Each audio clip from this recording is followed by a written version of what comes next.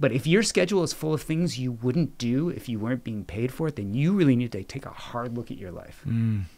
And if that's the case, it better be that you're doing those things to make money that allows you to do other things that are deeply important to you. Because if you're just doing it to do it, you are wasting the thing that we have zero control over, which is time. Time's going to pass no matter what you do. It's not a commodity. And once it's gone, it's gone. The only thing you have control over is what activities you are busy doing as that time passes. I don't know about you, but I want to be doing things that are purposeful for as much of that time as possible. And you found hospice then.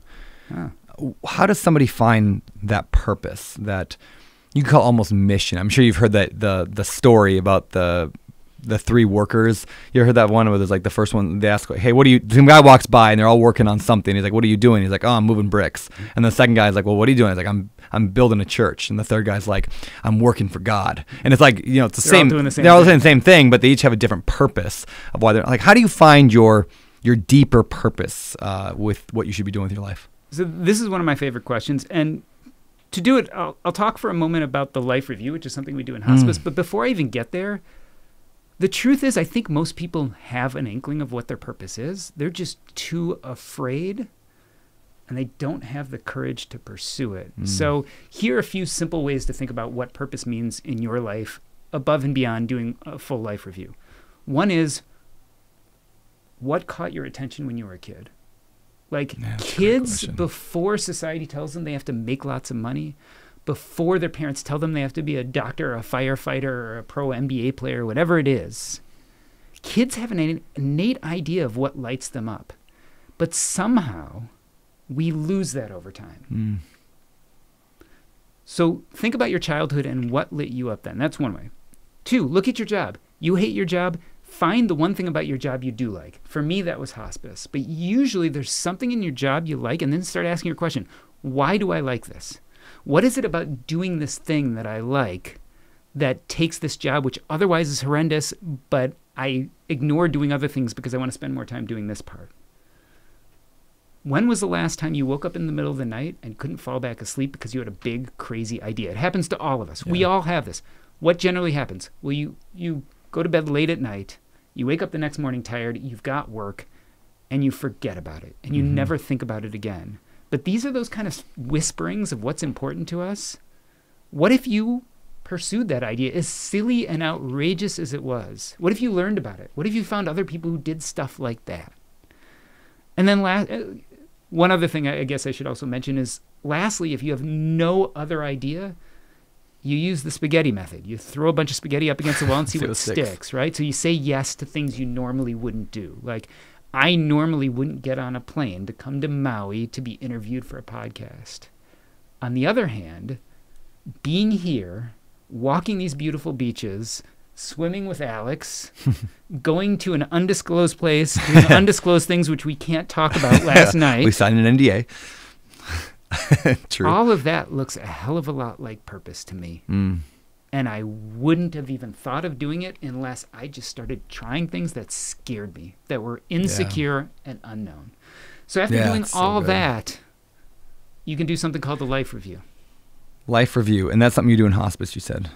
It is. Let's talk about that. It is a structured series of questions that a doctor or a nurse or a social worker or a chaplain can sit down with someone who's dying, and it helps them look at their life and talk about those important things. Like, what were their goals? What did they accomplish? What did they fail to accomplish? Who are those important people in their life? What do they still hope to accomplish now that they know they're dying? It's a way of putting your life in perspective, and it also allows us to start thinking about what are some of those regrets? Like, what are those kind of things that we really wanted to do that we didn't do? And when you look at this under the lens of I could be dying, it allows you to let go of societal norms. It allows you to let go of all those things people told you you should be. And for once in life, you can just look at your naked thoughts and needs. And so that is a boon to the dying. The question is, why don't the living take advantage of the same boon? Why aren't we doing these life reviews at a much earlier age? Not when we're dying, but when we're at a crux in our life, or when we're starting our new job, or when we just got that big bonus and we realize we have a little more money in the market than we thought we had. After we buy our fourth door and realize that the money coming in can pay for my monthly needs, why aren't we doing these life reviews and saying, it's time to think about what's really important to me? That's really good. And in your book, I know you had you have a practice in here. I don't know what page it's on, but where you give the questions that people can actually do and take time out of their day to go do it. And I'm very much looking forward to doing that because it's something that we don't look at enough. We don't. So let me pivot that a little bit. As a hospice doctor, there's that famous book about the top 5 regrets of the dying. Bronnie Ware. Yeah. What have you, though, as a doctor, seen as the biggest regrets of those who are dying? Generally, it all boils down to the fact that they always regret that they never had the energy, courage, or time to do something that was deeply important to them. So it's that purpose thing. It's never one thing specifically because individuals are different. Yeah. So we get excited by different things. But ultimately, when you talk to people who are dying, you realize that there was something they wanted to do that they just never got around to, or a person that was important to them that they never mended an argument, a hobby that just lit them up and they let go and never returned to. I mean, each person, it's different, but the regret is that they didn't have the courage to pursue it. And, a key point here is the regret is never that they failed, because people go and fail things all the time. It's the whole arena speech, right? Yeah. We've all heard the arena speech. Yeah. The regret is that you didn't get in the arena and fight the valiant fight. Yeah. Not whether you succeeded or failed. In fact, a lot of times people's fondest memories are right when they were in the arena, sweating it out, bleeding on their knees, and yet still fighting. I love that perspective. There's a thought often that says, like, will I, 5 years from now, will I regret, well, let's even go more simple. Am I going to regret going to the gym later today? No one ever regrets going to the gym. They regret not going to the gym. And so I use that same methodology when I say, like, will I regret not taking that trip? And sometimes it says, no, I would not regret not taking that trip. I would regret missing my kids because I took that trip, right? So that question of will I regret this? And we can't always have perfect clarity, but I find that as a super helpful framework in my life to say, should I do this thing or should I not do this thing? Should I pursue it? And most of the time, yeah, I would regret not taking the opportunities unless it takes away another more important opportunity that's valuable to me. And I'd remind people, like, we talk about bucket list items and people are like, I regret that I didn't take that big trip to Europe. Yeah. Those things are not nearly as enduring as the regrets about living how you wanted to live. Can you explain that more? Well, when we think about taking the trip to Europe, let's say, what we're really saying is we wanted to spend time with those important people, or we wanted to get out of our environment and see different things, or we wanted to contemplate how another portion of the world lives.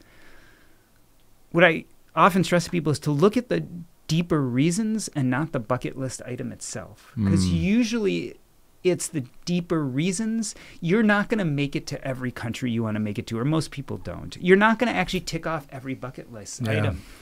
But if you're really thoughtful about it, you can live a life of purpose that made you want to do those things. Yeah, that's really good. Yeah, because you won't, like, your bucket list. Like, I'm curious your thoughts on the bucket list. I like the idea of having that, like, I want to go to England, or I want to go to see the pyramids. And I've got lists like that around. But there's this book, is it called 40,000 Weeks? Oliver Burkeman. Is that his name? Do you know the book I'm talking about? Is it 40,000 Weeks or 40 something? How many you get with your family? Sort of, but it's not. It's about, like, I think the name comes from, like, how many hours of, like, life you have or something like that. It's Oliver Burkeman. See if you can look that up. 40,000 hours or something. Yeah, something like that. See if you can look that. Oliver Burkeman's. Yeah, Alex is gonna look it up real quick. Wow, I feel like Joe Rogan. Hey, Google that real quick. 4,000 weeks. 4,000 weeks. Time management for mortals. Right. Anyway, he makes this amazing point in there. He said, if you were to think about all the things that are cool in this world, and then realize you will not do 0.001% of them. I have a book in my house called 1,000 Places to See Before You Die. It's this great coffee table book.